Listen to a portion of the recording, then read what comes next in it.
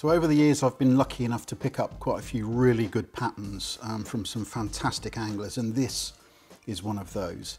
This is a Plume Tip, a small dry fly which was given to me by Jeremy Lucas, who was the manager of the England team when I got my England cap on the River Ebu in Wales in 2017. It's a fantastic fly which has been developed in the competition scene, and that should tell you a couple of things. Firstly, it's very effective, and secondly, it's really useful when you're fishing in pressured water. And it's one of those flies that can make fish come up when perhaps other things might fail, which is the reason why it's been developed for competitions.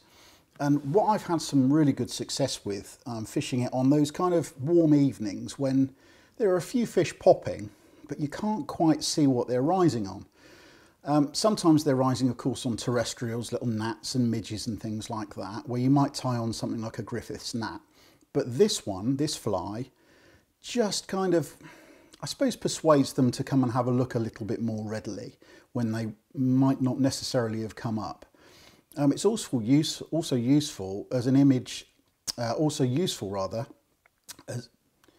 useful as an imitation for an olive, so you know, a little tiny olive. Now let's just have a quick run through the materials, and there are very few of them, in fact only two. I've already put my tying thread onto the hook, and that's a Nanofil. I've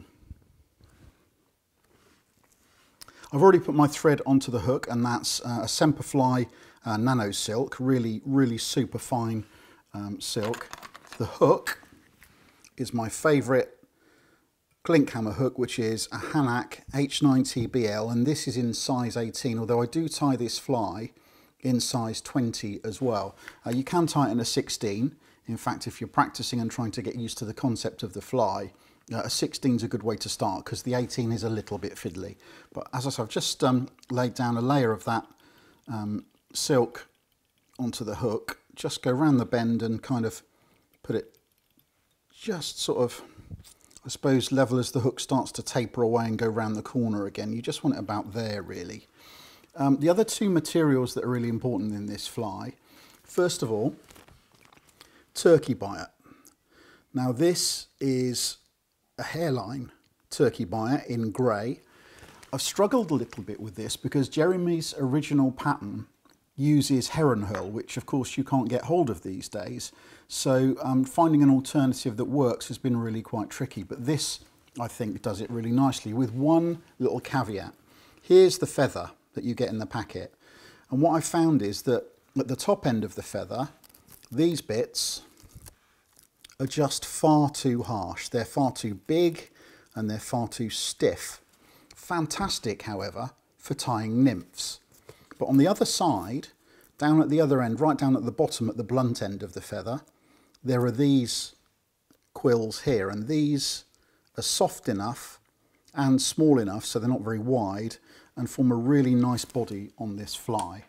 And the only other material is some CDC feather. This is the Premier stuff from Fish On, which is really nice, hand sorted by people like John Tyzak. It's got to be good stuff, hasn't it?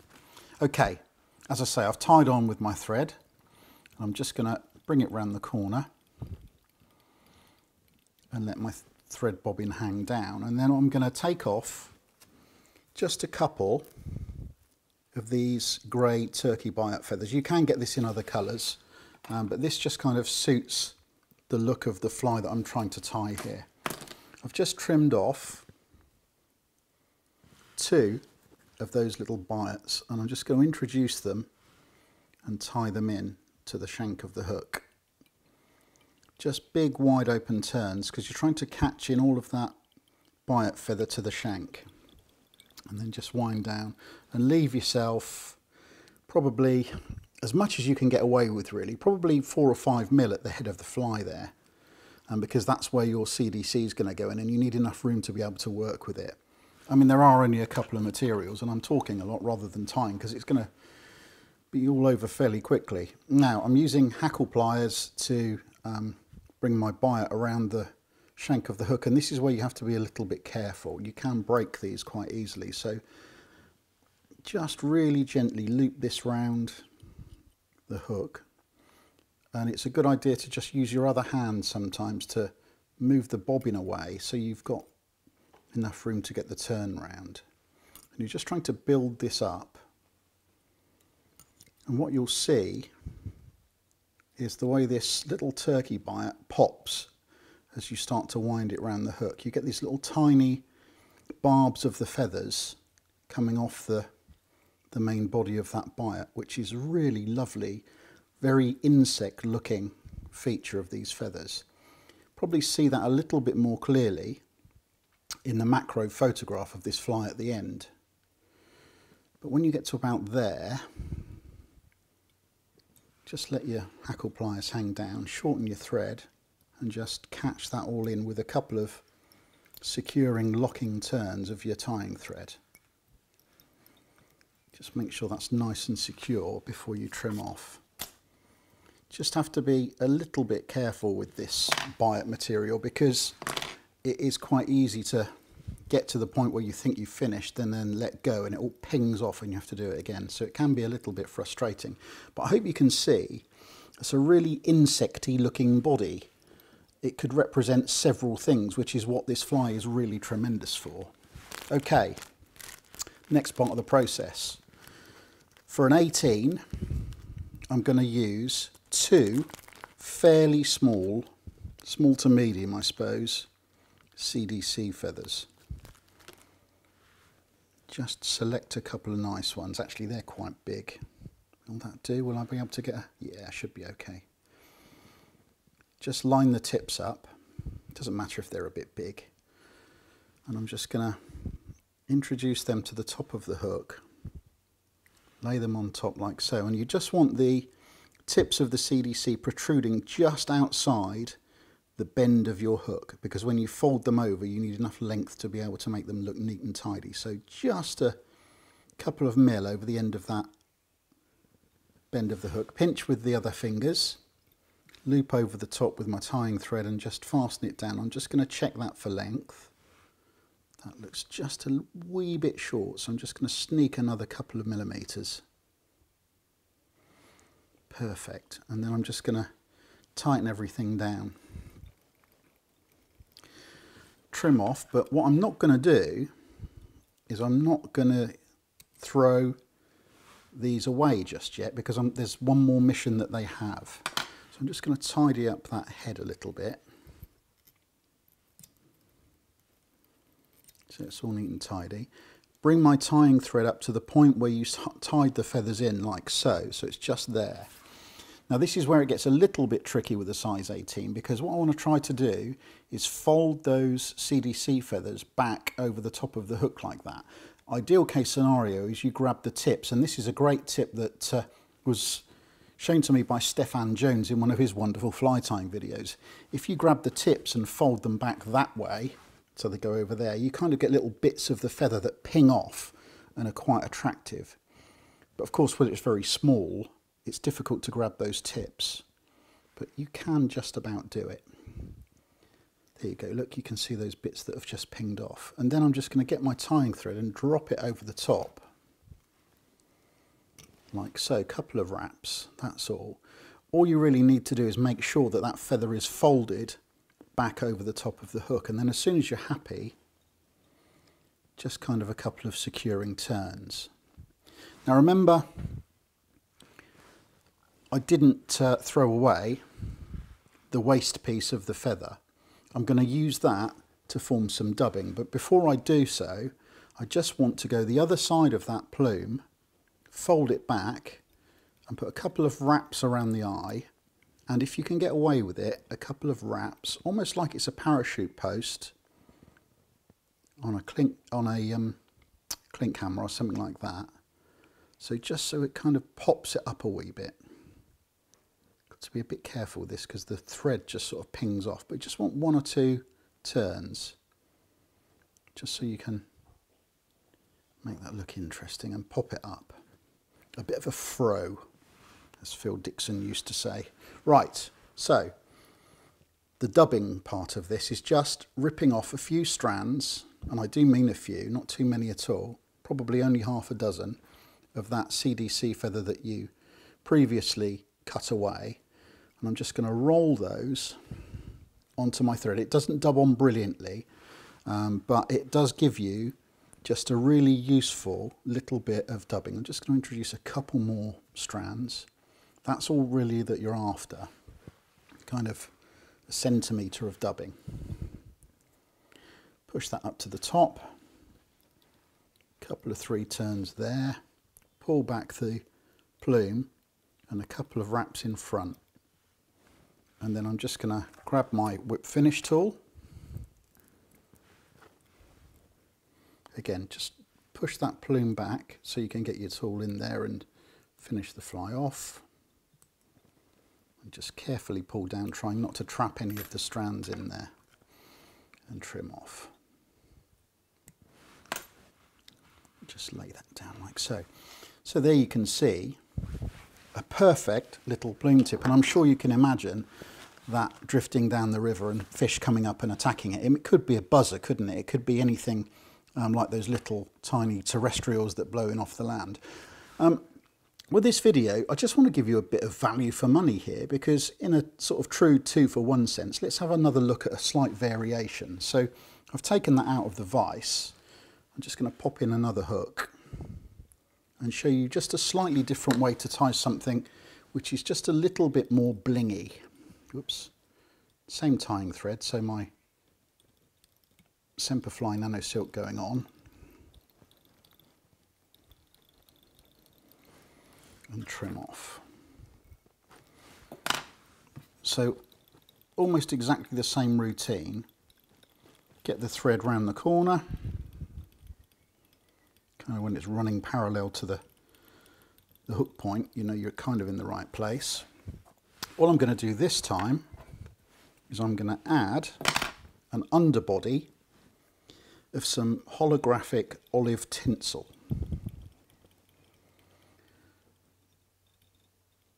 So I'm just going to catch that in there, tie it all down so it's neat and tidy. This tinsel, by the way, is that stuff. Really nice stuff. I think I got that from the shop at Rutland, actually. Again, I'm going to grab my hackle pliers just to make this slightly easier, partly because it's such a small hook, and I want to bring up my tinsel just like you're tying a buzzer in reasonably neat turns. Again, ever so fiddly. Just pushing that bobbin away with my other hand. I'm going to bring it all the way up to there, and then I'm going to lock it with a couple of turns of thread, like so. Don't worry too much, you'll understand why in a sec. That doesn't have to be all that neat and tidy. Okay, now, just going to wind my tying thread back down to around the corner, let it hang down, and grab, this time, just a single biot from that turkey feather. Again, just a little variation. Catch it in once more, and you'll probably notice that I've just left a little bit of a gap at the back there, so you can just see that tinsel appearing from underneath the biot. Again, let the thread hang down. In fact, what I'm going to do, just to save calamities, is just do a little 2-turn whip finish, 3-turn whip finish to hold that thread in place. Again, hackle pliers, gently grab hold of this biot, and as I turn it this time, I'm just going to do, rather than touching turns, just open turns. So just leave a millimetre or so between the biot, and there you can obviously see what happens is you can start to see the green holographic tinsel appearing underneath. Again, locking thread turns just to lock that off, trim away, neaten everything up. Now, of course, the other thing about this is it's not really that blingy at all, because it's such a little tiny fly. I'm just selecting a couple more CDC feathers. In fact, these two are probably better than the two that I put on the first one I showed you. Line up those tips.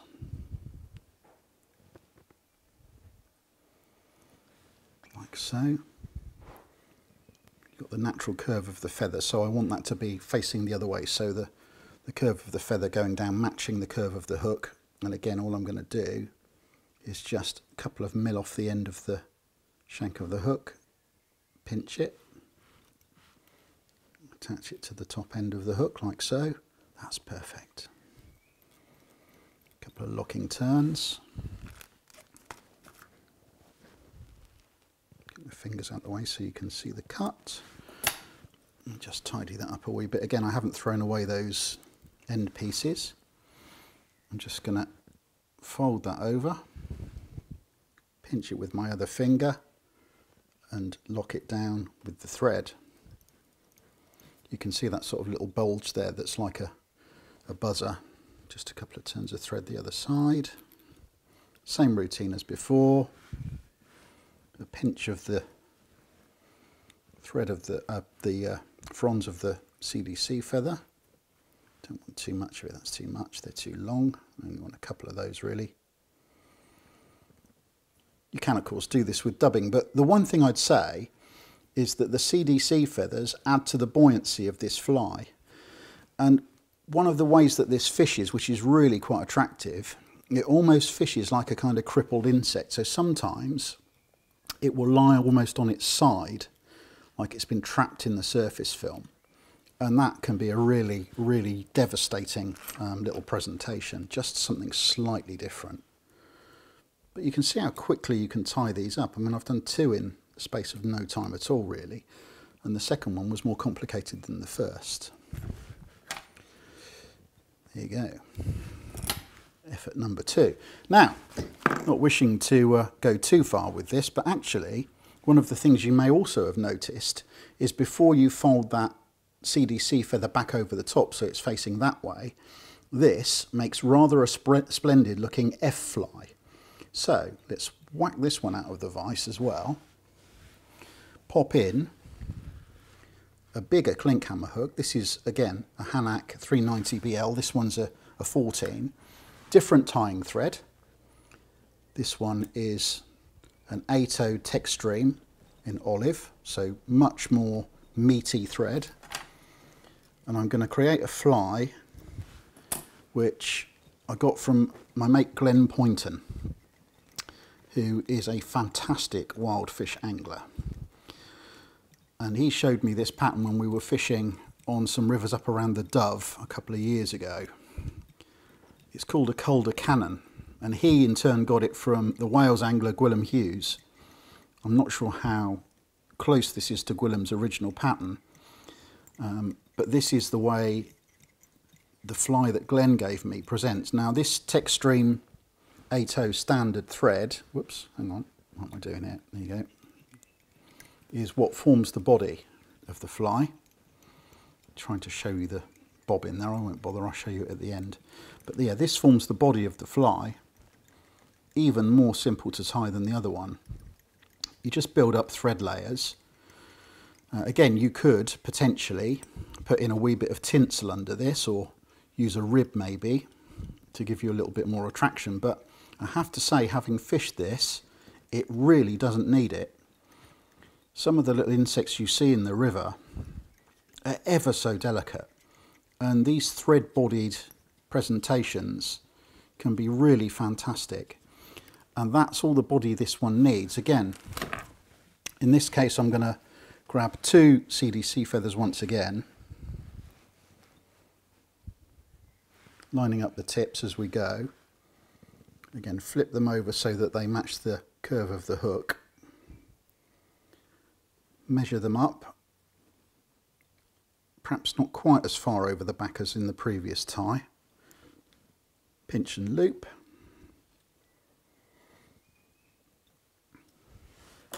And on this occasion, rather than using the CDC to provide the dubbing for the head, I'm just going to grab a little bit of grey squirrel. Just a few fibres to create a head. Something really quite straggly, like so. It's just a little bit too much dubbing. Take a little bit off, just a pinch. And just dub that on quite loosely. Whip finish. Stick a bit of varnish or something on there if you need to. To be honest, I don't tend to bother with these threads because you can pull them quite tight as it is. And the only thing I will then do, excuse me, rattling the scissors and things around, is just grab my dubbing teaser and just brush out a few of those dubbing fibres. So we end up with that. Now that is a fantastic fly, and again, different sizes that you can tie of it. 16s, 14s, down to 12s if you need to, and going in the other direction, it's cracking in an 18 as a midge pattern. But using the same kind of theory, I've showed you 3 different flies, all of which deserve a place in your box if you fish dries, particularly in those evening rises. 3 really interesting patterns. The Plume Tip from Jeremy Lucas, a slight variation with a little bit of green tinsel underneath the turkey biot, and this one, the Calder Cannon, which comes from the fly box of Glen Poynton via Gwilym Hughes. I hope you've enjoyed the ties. I hope you get on okay with them if you have a go. And as usual, if you take them out on the river, I hope they bring you a few fish. Thanks ever so much for watching.